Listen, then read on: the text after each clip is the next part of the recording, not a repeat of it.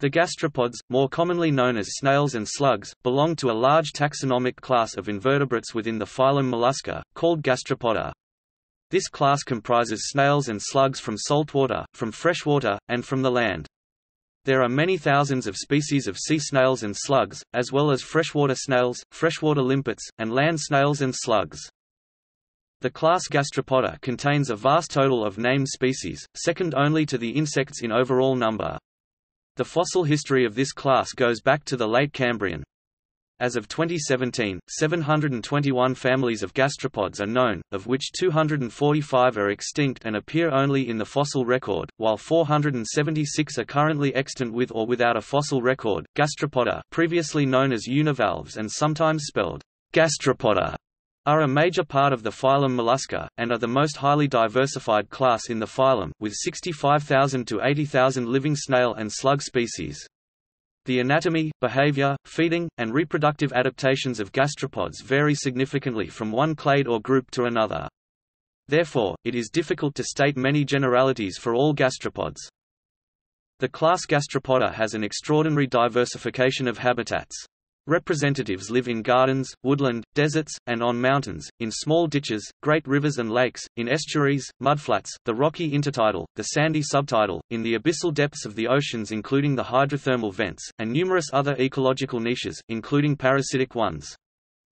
Although the name, snail, can be, and often is, applied to all the members of this class, commonly this word means only those species with an external shell big enough that the soft parts can withdraw completely into it. Those gastropods without a shell, and those with only a very reduced or internal shell, are usually known as slugs. Those with a shell into which they can partly but not completely withdraw are termed semi-slugs.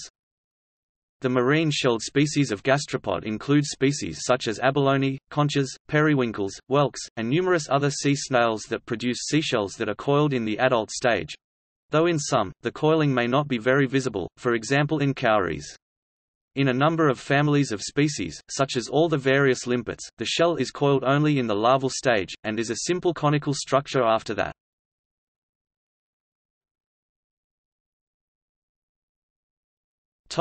Etymology. In the scientific literature, gastropods were described under gastropodes by Georges Cuvier in 1795. Cuvier chose gastropod by derivation from the ancient Greek words gaster, stomach, and podos, foot. The earlier name univalve means one valve or shell, in contrast to bivalve applied to mollusks such as clams and meaning that those animals possess two valves or shells.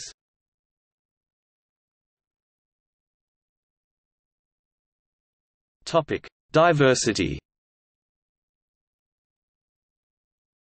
At all taxonomic levels, gastropods are second only to the insects in terms of their diversity. Gastropods have the greatest numbers of named mollusk species.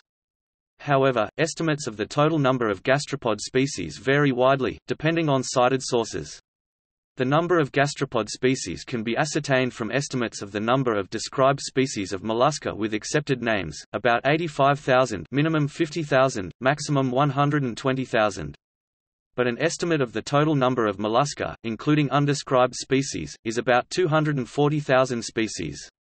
The estimate of 85,000 mollusks includes 24,000 described species of terrestrial gastropods. Different estimates for aquatic gastropods based on different sources give about 30,000 species of marine gastropods, and about 5,000 species of freshwater and brackish gastropods.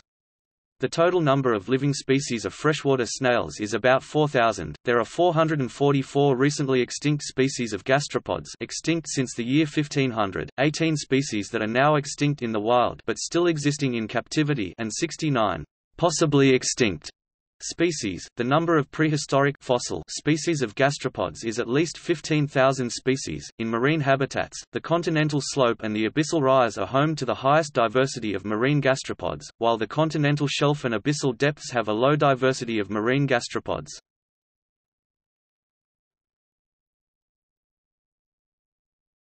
Topic: Habitat. Some of the more familiar and better known gastropods are terrestrial gastropods, the land snails and slugs. Some live in fresh water, but the majority of all named species of gastropods live in a marine environment. Gastropods have a worldwide distribution, from the near Arctic and Antarctic zones to the tropics. They have become adapted to almost every kind of existence on Earth, having colonized nearly every available medium. In habitats where there is not enough calcium carbonate to build a really solid shell, such as on some acidic soils on land, there are still various species of slugs, and also some snails with a thin translucent shell, mostly or entirely composed of the protein conchiolin. Snails such as Sphincterochila boissieri and Xerocrassa seetzeni have adapted to desert conditions. Other snails have adapted to an existence in ditches, near deepwater hydrothermal vents, the pounding surf of rocky shores, caves, and many other diverse areas. Gastropods can be accidentally transferred from one habitat to another by other animals, e.g. by birds. The smallest bird species reported to carry a gastropod was a great tit Parus major, as a hairy snail Trochilus hispidus was found in the plumage of a wintering great tit in Poland in 2010.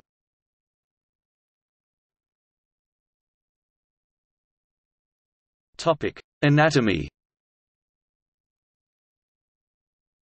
Snails are distinguished by an anatomical process known as torsion, where the visceral mass of the animal rotates 180 degrees to one side during development, such that the anus is situated more or less above the head. This process is unrelated to the coiling of the shell, which is a separate phenomenon. Torsion is present in all gastropods, but the opisthodobranch gastropods are secondarily distorted to various degrees. Torsion occurs in two stages. The first, mechanistic stage, is muscular, and the second is mutagenetic. The effects of torsion are primarily physiological. The organism develops an asymmetrical growth, with the majority occurring on the left side. This leads to the loss of right-paired appendages, e.g., ctenidia, comb-like respiratory apparatus, gonads, nephridia, etc. Furthermore, the anus becomes redirected to the same space as the head. This is speculated to have some evolutionary function, as prior to torsion, when retracting into the shell, first the posterior end would get pulled in, and then the anterior. Now, the front can be retracted more easily, perhaps suggesting a defensive purpose. However, this rotation hypothesis is being challenged by the asymmetry hypothesis, in which the gastropod mantle cavity originated from one side only of a bilateral set of mantle cavities. Gastropods typically have a well-defined head with 2 or 4 sensory tentacles with eyes, and a ventral foot, which gives them their name Greek gaster, stomach, and poda, feet. The foremost division of the foot is called the propodium. Its function is to push away sediment as the snail crawls. The larval shell of a gastropod is called a protoconch. The principal characteristic of the gastropoda is the asymmetry of their principal organs. The essential feature of this asymmetry is that the anus generally lies to one side of the median plane, the cortinidium gill combs, the osphradium olfactory organs, the hypobranchial gland or pallial mucus gland, and the auricle of the heart are single or at least are more developed on one side of the body than the other. Furthermore, there is only one genital orifice, which lies on the same side of the body as the anus.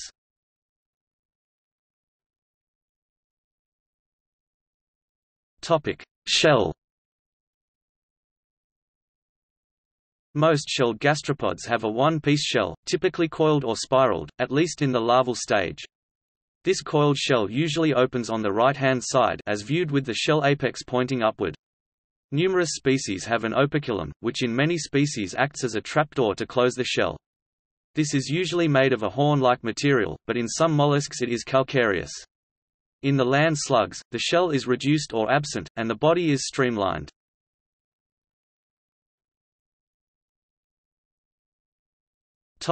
Body wall. Some sea slugs are very brightly colored. This serves either as a warning, when they are poisonous or contain stinging cells, or to camouflage them on the brightly colored hydroids, sponges and seaweeds on which many of the species are found. Lateral outgrowths on the body of nudibranches are called serrata. These contain an outpocketing of digestive gland called the diverticula.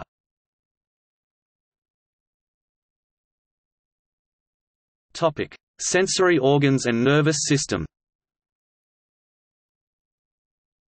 The sensory organs of gastropods include olfactory organs, eyes, statocysts and mechanoreceptors. Gastropods have no hearing. In terrestrial gastropods, land snails and slugs, the olfactory organs, located on the tips of the 4 tentacles, are the most important sensory organ. The chemosensory organs of opisthodobranch marine gastropods are called rhinophores. The majority of gastropods have simple visual organs, eye spots either at the tip or base of the tentacles. However, eyes in gastropods range from simple ocelli that only distinguish light and dark, to more complex pit eyes, and even to lens eyes. In land snails and slugs, vision is not the most important sense, because they are mainly nocturnal animals. The nervous system of gastropods includes the peripheral nervous system and the central nervous system. The central nervous system consists of ganglia connected by nerve cells. It includes paired ganglia, the cerebral ganglia, pedal ganglia, osphradial ganglia, pleural ganglia, parietal ganglia and the visceral ganglia. There are sometimes also buccal ganglia.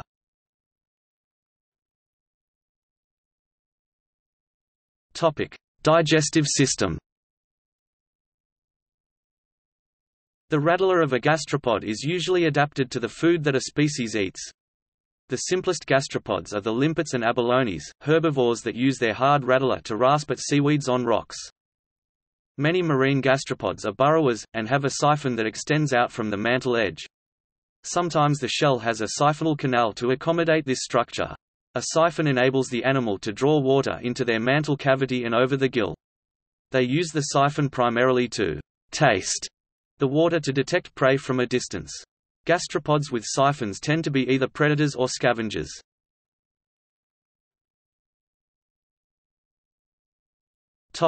Respiratory system.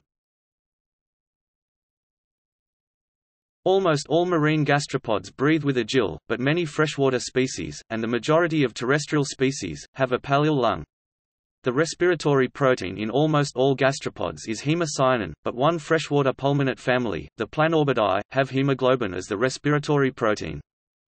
In one large group of sea slugs, the gills are arranged as a rosette of feathery plumes on their backs, which gives rise to their other name, nudibranches.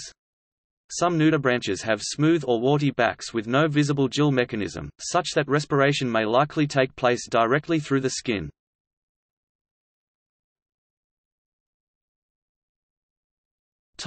Circulatory system. Gastropods have open circulatory system and the transport fluid is hemolymph. Hemocyanin is present in the hemolymph as the respiratory pigment.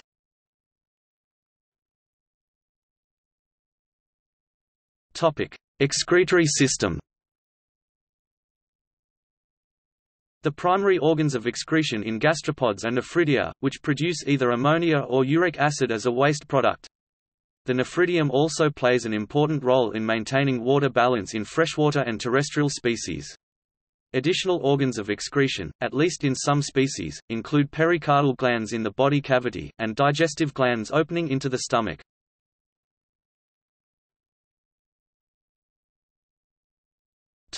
Reproductive system. Courtship is a part of mating behavior in some gastropods, including some of the Helicidae. Again, in some land snails, an unusual feature of the reproductive system of gastropods is the presence and utilization of love darts. In many marine gastropods other than the opisthodobranches, there are separate sexes. Most land gastropods, however, are hermaphrodites.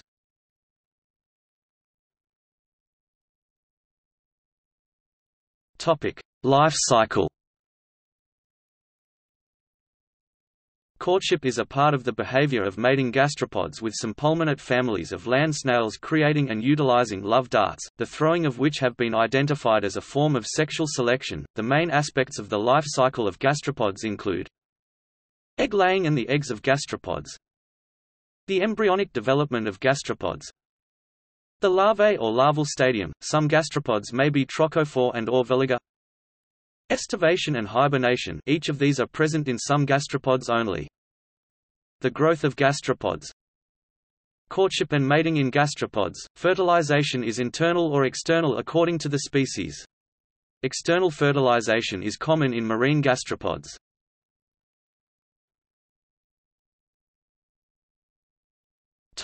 Feeding behavior. The diet of gastropods differs according to the group considered. Marine gastropods include some that are herbivores, detritus feeders, predatory carnivores, scavengers, parasites, and also a few ciliary feeders, in which the rattler is reduced or absent. Land-dwelling species can chew up leaves, bark, fruit and decomposing animals, while marine species can scrape algae off the rocks on the sea floor. In some species that have evolved into endoparasites, such as the Eulemid Thionicola doglili, many of the standard gastropod features are strongly reduced or absent. A few sea slugs are herbivores and some are carnivores. The carnivorous habit is due to specialization. Many gastropods have distinct dietary preferences and regularly occur in close association with their food species. Some predatory carnivorous gastropods include, for example, cone shells, Testacella, Dordabardia, ghost slug and others.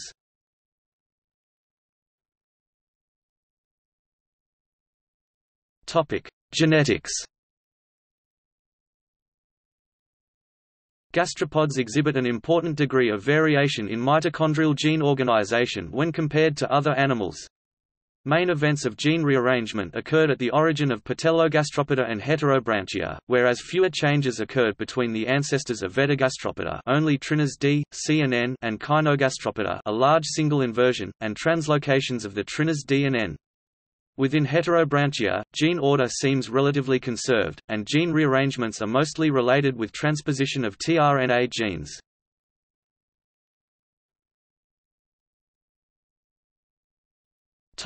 Geological history and evolution. The first gastropods were exclusively marine, with the earliest representatives of the group appearing in the late Cambrian Chippewaela, Strepsodicus, though their only gastropod character is a coiled shell, so they could lie in the stem lineage, if they are gastropods at all. Early Cambrian organisms like Heltionella and Sinella are no longer considered gastropods, and the tiny coiled Aldenella of earliest Cambrian time is probably not even a mollusk. As such, it's not until the Ordovician that the first crown group members arise. By the Ordovician period, the gastropods were a varied group present in a range of aquatic habitats. Commonly, fossil gastropods from the rocks of the early Paleozoic era are too poorly preserved for accurate identification. Still, the Silurian genus Polyameta contains 15 identified species. Fossil gastropods were less common during the Paleozoic era than bivalves. Most of the gastropods of the Paleozoic era belong to primitive groups, a few of which still survive. By the Carboniferous period, many of the shapes seen in living gastropods can be matched in the fossil record, but despite these similarities in appearance, the majority of these older forms are not directly related to living forms. It was during the Mesozoic era that the ancestors of many of the living gastropods evolved. One of the earliest known terrestrial land-dwelling gastropods is Maturipupa, which is found in the coal measures of the Carboniferous period in Europe, but relatives of the modern land snails are rare before the Cretaceous period, when the familiar helix first appeared. In rocks of the Mesozoic era, gastropods are slightly more common as fossils. Their shells are often well preserved. Their fossils occur in ancient beds deposited in both freshwater and marine environments. The Purbeck marble of the Jurassic period and the Sussex marble of the early Cretaceous period, which both occur in southern England, are limestones containing the tightly packed remains of the pond snail viviparous. Rocks of the Cenozoic era yield very large numbers of gastropod fossils, many of these fossils being closely related to modern living forms. The diversity of the gastropods increased markedly at the beginning of this era, along with that of the bivalves. Certain trail-like markings preserved in ancient sedimentary rocks are thought to have been made by gastropods crawling over the soft mud and sand. Although these trace fossils are of debatable origin, some of them do resemble the trails made by living gastropods today. Gastropod fossils may sometimes be confused with ammonites or other shelled cephalopods. An example of this is Bellerophon from the limestones of the Carboniferous period in Europe, the shell of which is planospirally coiled and can be mistaken for the shell of a cephalopod. Gastropods are one of the groups that record the changes in fauna caused by the advance and retreat of the ice sheets during the Pleistocene epoch.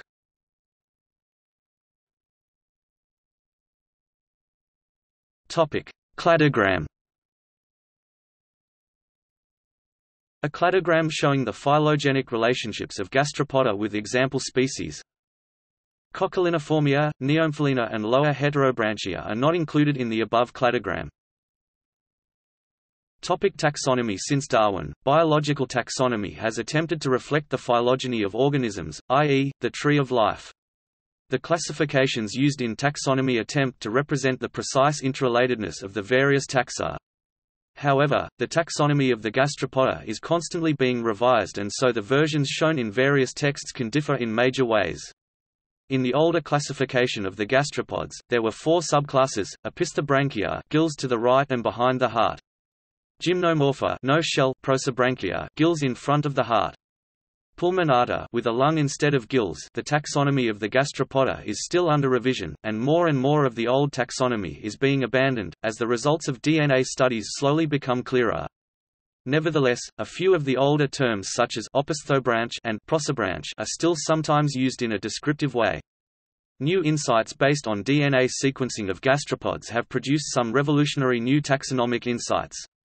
In the case of the Gastropoda, the taxonomy is now gradually being rewritten to embody strictly monophyletic groups, only one lineage of gastropods in each group. Integrating new findings into a working taxonomy remain challenging. Consistent ranks within the taxonomy at the level of subclass, superorder, order, and suborder have already been abandoned as unworkable. Ongoing revisions of the higher taxonomic levels are expected in the near future. Convergent evolution, which appears to exist at especially high frequency in gastropods, may account for the observed differences between the older phylogenies, which were based on morphological data, and more recent gene sequencing studies. Boucher and Rocquois 2005 made sweeping changes in the systematics, resulting in a taxonomy that is a step closer to the evolutionary history of the phylum. The Boucher and Rocquois classification system is based partly on the older systems of classification, and partly on new cladistic research. In the past, the taxonomy of gastropods was largely based on phonetic morphological characters of the taxa. The recent advances are more based on molecular characters from DNA and RNA research. This has made the taxonomical ranks and their hierarchy controversial. The debate about these issues is not likely to end soon. In the Boucher, Rocquois et al. Taxonomy, the authors have used unranked clades for taxa above the rank of superfamily, replacing the ranked suborder, order, superorder and subclass, while using the traditional Linnean approach for all taxa below the rank of superfamily. Whenever monophyly has not been tested, or is known to be paraphyletic or polyphyletic, the term group or informal group has been used. The classification of families into subfamilies is often not well resolved, and should be regarded as the best possible hypothesis. In 2004, Brian Simerson and David R. Lindberg showed possible diphyletic origins of the Gastropoda based on mitochondrial gene order and amino acid sequence analyses of complete genes. In the 2017 issue of Malacologia journal, available online from 4 January 2018, new much updated version of 2005, Boucher and Rocquois taxonomy was published, revised classification, nomenclature and typification of gastropod and monoplacophoran families.